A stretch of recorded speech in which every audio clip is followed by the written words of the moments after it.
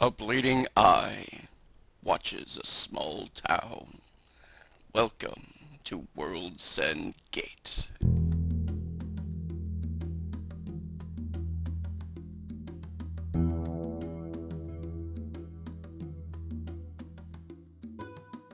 Hey folks, and Merry Christmas, Happy Hanukkah, and Joyful Ren Day, Mummers Day, Rosanitsa Feast, Waytree Pantu, and, oh yeah, Yuletide.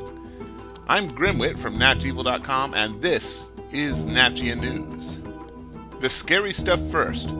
It's not likely, but there's a small chance when YouTube changes the rules on how they approach copyright issues and networks that mine and many other Let's Play channels will be pulled. Probably not, but you should be afraid anyhow. Hide in your cellars, under sheets, and in the compost bins where the darkest of specters will not check. And that's as close as I can get to bad news, because fuck everything, I'm pretty happy.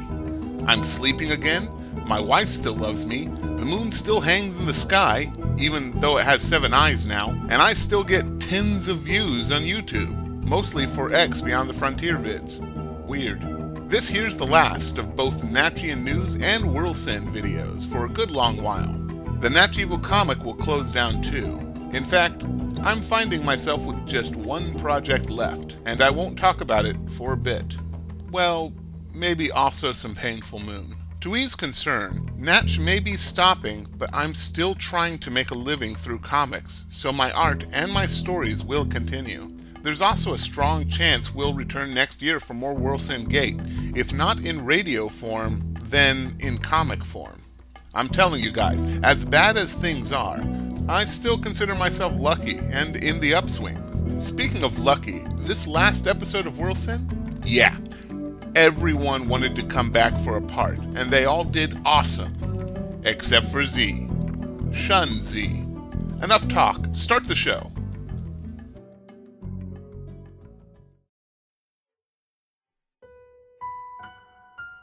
Worlsend Gate, Episode 18, At the Gates of Worlsend, by Mike Rojas. Special guest voices: Month, Evil Seedlet, The If of Dreams, Azrael, and Jet. July 1918, The Wordless Hotel on Ravenlove Street. St. Peter was not himself, and John Davis knew it. The spirally-eyed elder gentleman was always a little strange, but also chipper. Not that day. That day he wilted over his front desk, silent and humbled. John had been on his way to his hotel room, but he had to stop and ask the old man, "Jesus, Mr. Peter, what happened to you?" Crying wounds underlined St. Peter's eyes that night. They took him. Who took who? What happened? St. Peter mopped his eyes with his sleeves. I can't do this no more. This damn town, this... He motioned at the lobby. Spearmint. I think I'll retire. Maybe grow bees or something. The room was silent for a moment. Then St. Peter asked, "You want it?" "Want what?" "The hotel, man. I don't much care to look at it no more." Huh? Sure. Here, come round and I'll point out all the quirks. Wait, you can't just give me... Well, I don't want it. Listen, it takes care of itself, and it'll earn you money. You just gotta be mindful of what rooms do what. John Davis was wordless. When I say it takes care of itself, I ain't kidding. Just make sure no one goes into room 207. Anyways, you want it or not?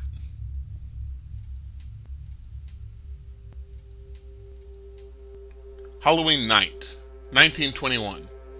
City Hall at the end of Ravenlove Street, under an emerald moon. City Hall was mostly made of a huge circular ballroom, about 50 or so yards across, with a large opening held up by Greek pillars at the back. That way led to Toluca River, but the so-called mayor wasn't there. On the east and west side of the huge hall were offices, But the so-called mayor wasn't there either. He was at the huge double doors, standing on the marble steps and facing down a shadowy beast of Worlsend with a smile. "You're insane," the beast said from its 7 mouths, while its necks and arms cricked like broken insect legs. "Don't you know nothing?" the mayor asked. "They call me Sane Peter." He offered the beast a jug of moonshine, "and you and I are going to have a talk." It, the shadow, grinned and screamed and despaired and grinned some more. "I like you, Saint Peter. What shall we discuss on this sacred night?" "Nothing much. I just need a list of all your weaknesses." "Fool!" The shadows blazed. Behind fear was rage that swung 1,000 knives, and an army of lewd creatures fell and was quickly eaten by thunderous hunger. "Do not provoke me, Saint Peter, Fear screamed in 7 voices. or you shall feel the destruction at the limbs of all beasts." The mayor chuckled. "Oh yeah?" He threw the jug, shattering it in front of the shadow's dress. Then St. Peter struck a match and tossed it, setting the steps of City Hall ablaze. "Prove it." Winter solstice, 1921, at the back of City Hall. "Beat it, will you?" John Davis was not in the mood. He and Trevor Clever were pushing a heavy and complicated device, the size of a small car, up the north steps of City Hall. The huge room was buzzing with activity. Echoes of laughter and inane conversation bounced off the decorative dome as the Farmers Band, a group of musicians, were setting up their instruments on stage. Behind the stage, of course, the complicated device bumped. "Careful with that! Felix Gregerson said. You'll jostle the roach murderer!" Aldion Gugoth stood unmoved, arms crossed, next to John Davis, who was starting to sweat. We had a bargain, Mr. Davis. Said Aldion. I have your play, and you have a monster, too. Yeah, Davis said under considerable strain. "Look, I'm not going to be the one that kills her. Just leave me alone." At his last words, Trevor and John pushed the machine, finally, upon the flat surface of the hall floor. The machine rolled quietly behind a stage the mayor erected the previous night. "No one wants her dead. That much I know," She's a monster! Aldion said. I will not have monsters coming and going as they please on my property. "I thought you liked her." I do, but that's not the point. Aldion and John bickered some more while Trevor put on his white jacket and smoothed it flat. "Nelsie, where are you?" Trevor asked. Over here, Mr. C. Nelsie was in her shortest dress, turning heads and carrying 2 wine flutes behind the stage. I got you some kick. It's the illegal kind, don't you know? Also, I don't think its color exists. Kind of a gray or blue or unholy pink. I'm not really sure. "Nelsie, darling, do you have a mirror? I think one of my hairs is out of place." You look fine, Mr. C.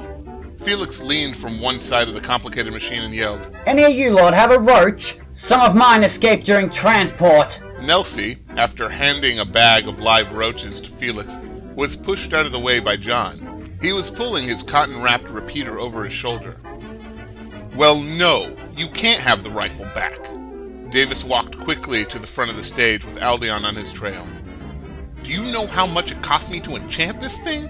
Really? Aldion grabbed a flute of uncolored punch from one of the tables. What does my rifle do now? "It kills with a heartbreak, I think," Davis said. Then he stopped and turned on Aldion.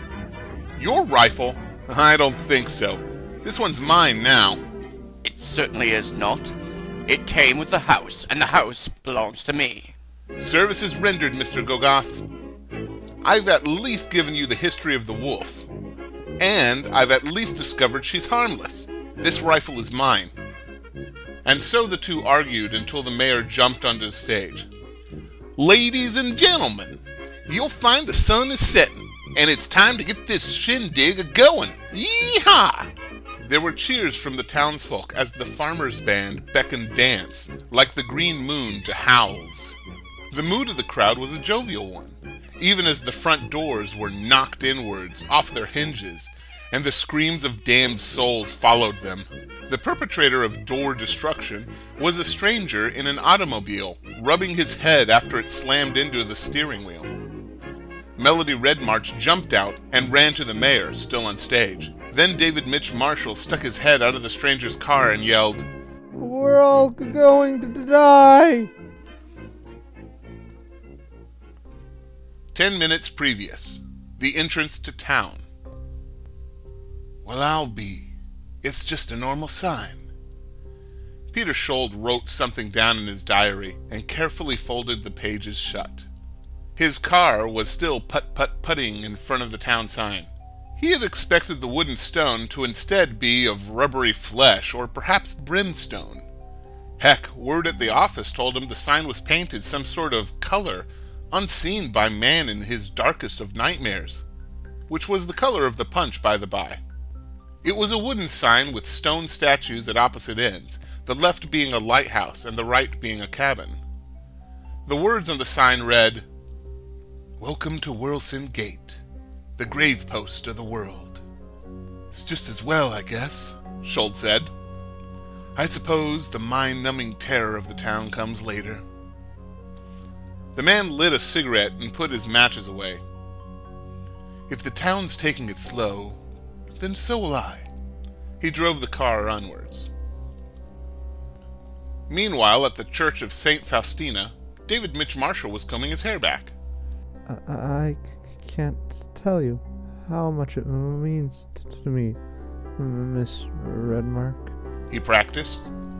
I can't tell you how much it means to me, Miss Redmark. David studied himself in the bathroom mirror. Melody knocked on the door and yelled, It's almost sundown, David. A flyer slipped under the door. It was the same invitation everyone in town had received, calling all to attend the first ever Solstice Bash held by the mayor. Failure to attend, it said, would result in being burned alive in shadows. It also said the bash would begin at sundown. We don't have much time. Hurry up. Calm down. David Mitch Marshall told himself. You're not asking her out, just escorting her. Yes, said a smiling shadow that hung behind David Mitch at all times. We can cut her later at the ball, where there are more witnesses. Quiet, David Rich Marshall. It's the best event I've been to all year. My tailor and I could hardly stay at the Harvest Festival once the eating started. Melody knocked louder on the bathroom door. The sun is setting. Let's go. Almost done, Miss Redmark. David squinted as he put the finishing touches on his red ribbon tie. He smoothed his hair and smiled. Perfect. Even better than Trevor, if I do say so myself. David's smile remained until he opened the bathroom door. There on the other side was a strangled woman with short hair in a purple dress. Her eyes rolled back and bloodshot, and her mouth muttered and choked up blood. She hissed the word, hate, over and over again. David sputtered backwards and fell onto the toilet. Nina! The sun had finished setting behind Peter Schold as he drove north on Ravenlove Street. He didn't find it odd that the sun should be setting to the south. In fact, he was delighted that Worlsend Gate had finally showed some originality. Who could they be, I wonder? Schold said aloud, pulling his car to the side of the road. Out of the church ran two people, a worried-looking man with a red ribbon tie, and he pulled behind him a young girl in a yellow dress whose face was completely wrapped by blood-stained bandages. Schold stuck his head out the window and yelled, Need a ride, friends? David, you moron. The bandaged girl yelled. Don't run from the children. It's a sin. The man wasn't listening. He quickly opened Shold's rear car door and shoved Melody inside. It's a sin! She yelled again. As David jumped into the passenger seat, Shold asked, "Where to?" Anywhere but here. David Mitch Marshall said. "Oh? Why's that?" David answered by pointing at the church, which had all manner of deformed beasts giving chase. Most of them were inverted meat bags of flesh with strangled faces, and bones reaching out to grip each other's necks. Oh. Shold pulled a couple of levers and stamped hard on the fuel pedal. As the car sped away, he introduced himself. "I'm Agent Peter Shold with the NSBLE. Hello." Melody turned to look out the back window. Great, now you're making me run from my children. Gosh darn it, David. Her words stuck in her throat. Mr. Shold? She muttered. Can this go any faster? Behind them wasn't just the children of Melody and David Mitch Marshall. Out from the trailing army of flesh, bone, and blood rose a shadow with insect faces that bled onto the sky like running ink. Its 7 mouths smiled. Shold's brow went up. "And I thought this town was going to be boring. To think I almost hesitated." He searched for new speed from his automobile. "Who's in charge of this place?" David shut his eyes tight. City Hall. The mayor will be there, along with everyone else. "Is that City Hall?" Melody looked over the agent's shoulder. Yes. Wait, what are you... No! The car bumped up the marble steps and crashed into the front doors, knocking them off their hinges. Melody ran up to the mayor, who was on stage with the band and showing off his best jig. The farmer's band, used to Worlsend antics, did not stop playing, even when the car crashed. Mr. Peter! Melody yelled. Mayor! We're all going to die! Screamed David Mitch Marshall. "Hey?" The mayor jigged his way up to Melody. "What's that?" Melody tugged on the mayor's pant legs. Mayor, there's a huge horde coming our way. Holy smokes, it's bigger than I've ever seen. "Oh, that'll just be one of the beasts."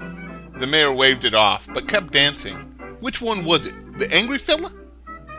Someone screamed from the front of the hall. The marching noise of monsters was uneven, almost like a low-pitched static, as feet and meat thudded on the roads outside, climbing up Ravenlove Street. More screams and the band stopped, looking up through the front doors. The opening seemed tiny from the stage, but they felt it, the uneasy dread of a Worlsend beast. It was like the Harvest Festival a few months back. St. Peter squinted at the distant army. "Oh, it's her." What in blazes? Felix Gregerson peeked outside. That's the beast of fear out there! Who was it that ran away? His eyes narrowed towards David Mitch Marshall. Never mind, I can guess. Now, it don't matter much," the mayor said. "Here's as good a time as any to tell everyone that I'm running for mayor." Mayor, I do not think this is the right time. Trevor offered. What with the crawling horror outside? "Of course it is." The mayor stood up straight and addressed the crowd. "Ladies and gentlemen, as your mayor, I propose we all calm down. Someone ran, sure, but running ain't going to help any more than it already has. Now, who's got a gun?"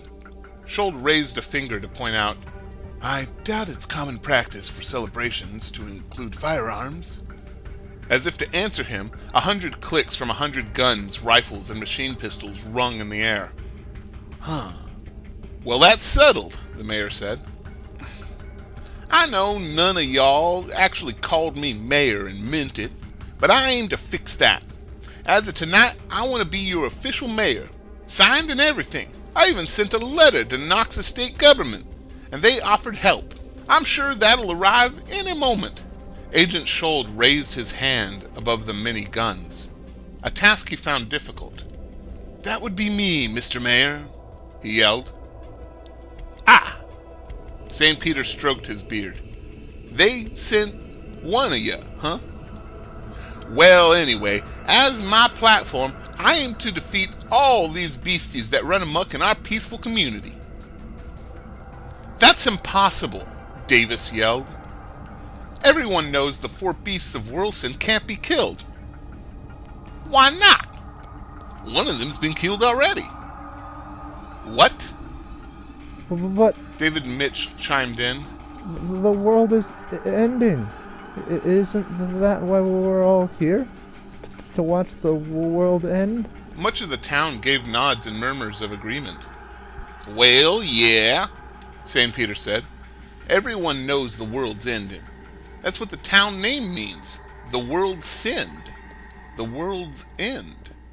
He scratched his head, covering the stage with dandruff and undead fleas. But the world's been ending, if you get my meaning. Ever since it's been born, the world's been dying. Does that mean y'all should just give up and accept it? Just fade out with the candlelight? He stamped his foot hard on the stage. I won't have it. I'd rather dance in my deathbed while the world burns around me. And if all y'all don't want to join me, then tell me why y'all haven't ate your bullets yet.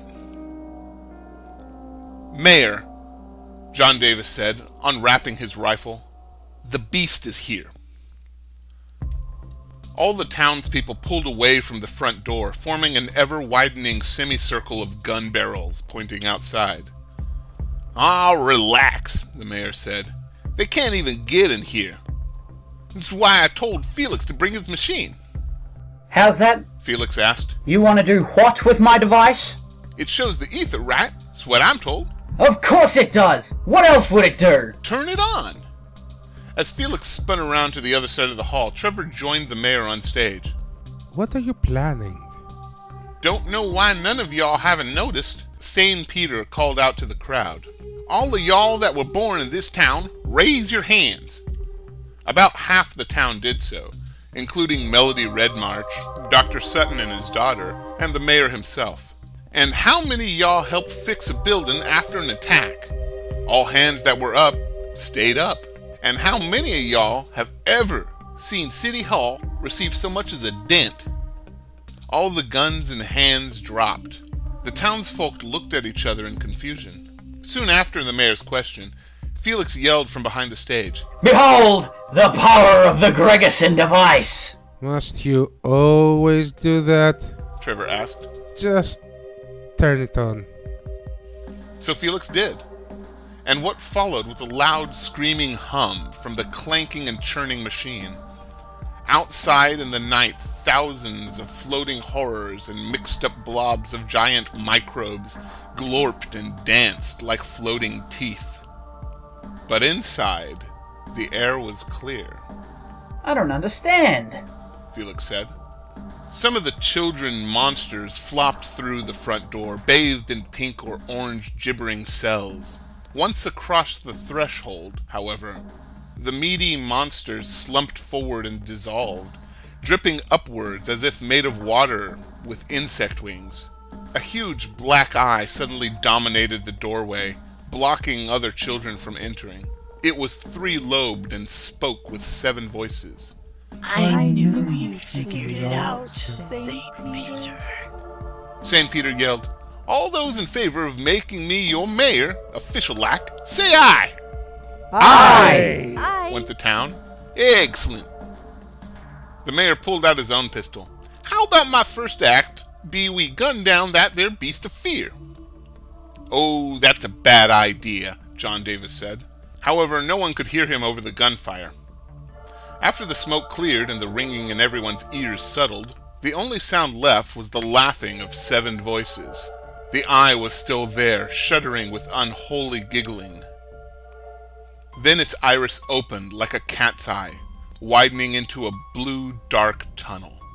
I knew you'd figured it out, so I made something for you. Newly elected Mayor St. Peter. Call it a gift. Out from the navy-colored ink, a mixed-up pile of tight meat fell into the hall. From it, the blorbed ghastly microbes, as were outside, bubbled around the thing. It ripped its skinless face off the floor and screamed, Daddy! For the first time that night, St. Peter wilted, as he did over the hotel desk so long ago. His shaky hand dropped the pistol and stroked his beard as he shook his head slowly. The gun and his heart fell with a thud. That's Daddy! He's not real, said the mayor. It can't be, Who is it? Trevor asked. Does it matter? Answered John Davis. It's in the hall. Kill it! Another volley of bullets lodged into the meat of the grotesque thing crawling from the doorway. Except for marks left like polka dots on the flopping muscles, the thing crawled on as if unharmed. The crowd pulled away, lining the edge of the great circular hall and letting it pass. Some reloaded and continued firing. Others holstered their weapons, realizing the vanity of attack. Amazing! Felix said. He pulled out a set of opera glasses to get a better look through his eye sockets. That thing must be concentrated aether, like compressing iron into a dense cannonball. That must be why it can survive. Kill it! The mayor fell to his knees. His eyes were uncharacteristically red. He looked to Trevor and said, Kill it! Please! He looked at John Davis, who had backed up to the stage, and said, Please, you gotta kill it. He suffered so much. John Davis looked around to Jebediah Termite. The old wizard nodded from one side of the room. How many times can I use this thing? Jeb held up one finger. Aldeon, looks like you can have your rifle back. John raised his gun and took careful aim. It flopped, it muttered, it screamed. Daddy, it hurts so much. After the shot rang out, it cried itself to death.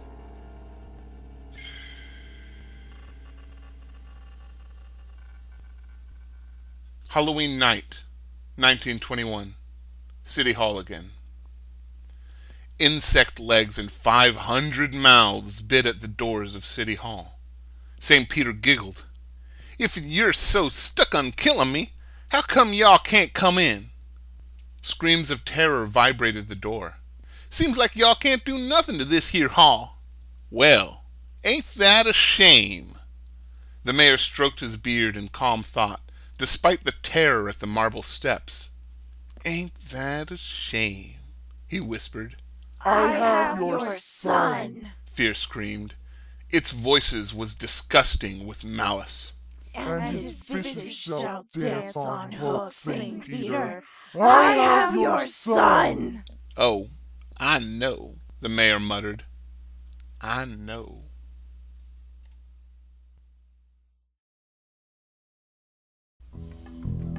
If you liked Worlsend Gate or Natchian News, hit like, share, subscribe, or just send an email to natchevil@gmail.com, as seen here. There's also a link below if you're bad enough dude to donate. Every dollar will surprise me, because no one even knows what the donate page looks like, or how dangerous it is. In fact, this one kid clicked on the donate page and, the very next week, got chlamydia. Woof. Okay, super thanks goes to Month, Goss, Jet, The If of Dreams, Sarento, Azriel, Axamil, Black Kitty, Duckling, and, of course, the reliable Evil Seedlet, who has her own YouTube channel. So many thank yous to Kevin MacLeod, who unknowingly scored the whole show. Check out his website, incompetech.com. Also, fancy 1920s music came from archive.org. For Seedlet, MacLeod, or old-timey music, check out the description below. Also, if you haven't noticed, there is a link to the Worlsend comic below as well. It's been a fun and weird set of months, and I wish you guys, all of YouTubes, the best and nothing but fun. Peace! Look at this. Look at this. I'm only at the 14-minute mark. I'm editing this. I'm only at 14 minutes. It's been 2.5 hours. And so, until next year, my ignorant listeners, this has been the Memoirs of Felix Gregerson.